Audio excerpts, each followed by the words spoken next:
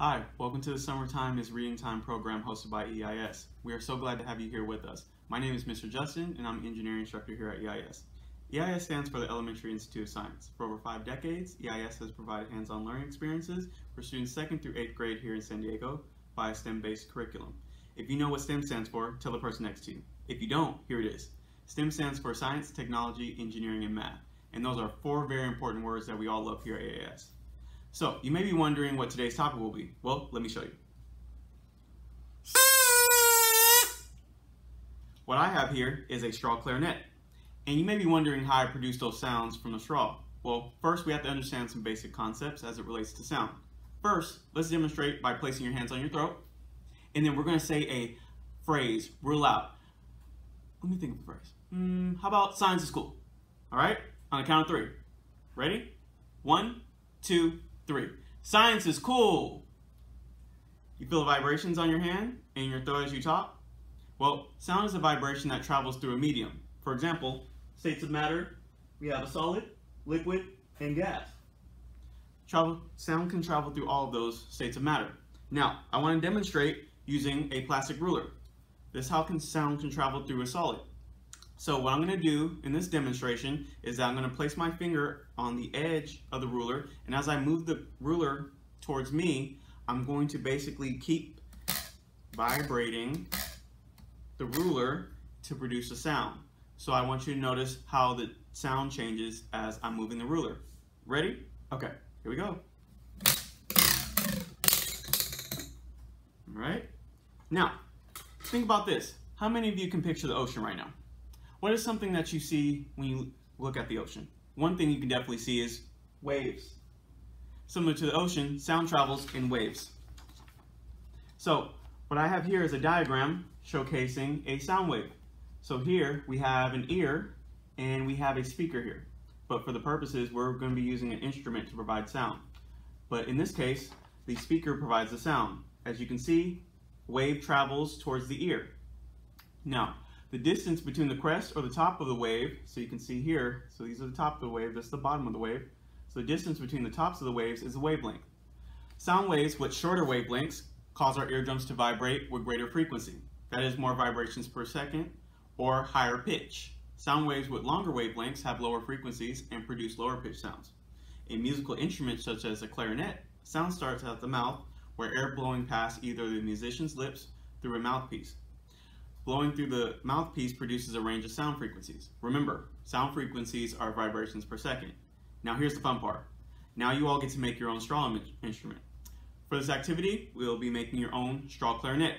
But first, you will need straw, scissors, make sure you have an adult around for safety, a ruler, and good old lung power to produce those great sounds. So, once you have your materials, let's get to work. So first, grab your straw and your ruler, and then have your scissors close by. Next, lay down your ruler, and then you're going to lay down your straw, and then you're going to measure about 1 inch from your opening to where your fingers are, and then you're going to pinch, okay? And then what you're going to do is that you're going to use your hands, and you're going to try to make that area that we just pinched down flat. Much as you can, okay? Now, next, we'll make a cut in the shape of a V. So this is an important step since this is a part of the instrument that produces sound and causes vibration. So I'm going to demonstrate this, okay? So we still have our finger pinched there, and then we're going to take our scissors and we are going to cut up. Then you're going to rotate your straw, then cut again, and then now you have an opening. See that here? Now, this is where we're going to need your lung power. So, we're going to test the sound of our straw instrument from the cut that we just made. Okay, I want you to notice the sound that's made. Okay?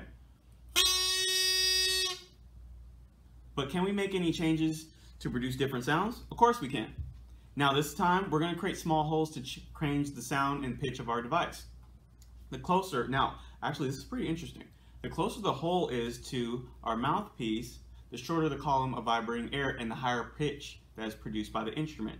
So what we're going to do for our next step is that we are going to take our ruler again, and right where we have our opening to our straw, what we're going to do is that we're going to measure approximately 1 inch from our opening, and then we're going to actually create another bend in our straw. Okay, we're going to do a pinch, and then we're going to just bend our straw this way.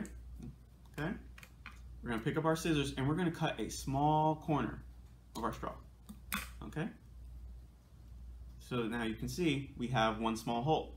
Now let's test our instrument again and see if there's a difference in the sound produced. Maybe I have to find a good spot. Let's try that again. Oh, surprising. Okay, so let's see if we can add another hole.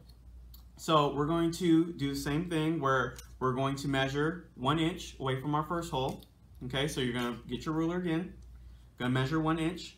Okay, and then see that. You're going to pinch. You're going to bend. Then you're going to cut off a small corner. And now you have 2.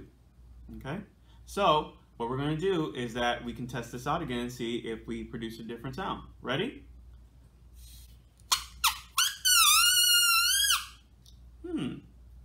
Different sound. Now, with this in mind, now you all can create multiple straw clarinets with different lengths, straws of different thicknesses, and different holes cut in different places. So how does each clarinet vary in sound and pitch? Try playing a well-known song such as Twinkle Twinkle Little Star. That's all for our activity. Thanks for hanging out with me and hope you learned something. I know I did. Hopefully I'll see you next time. Bye.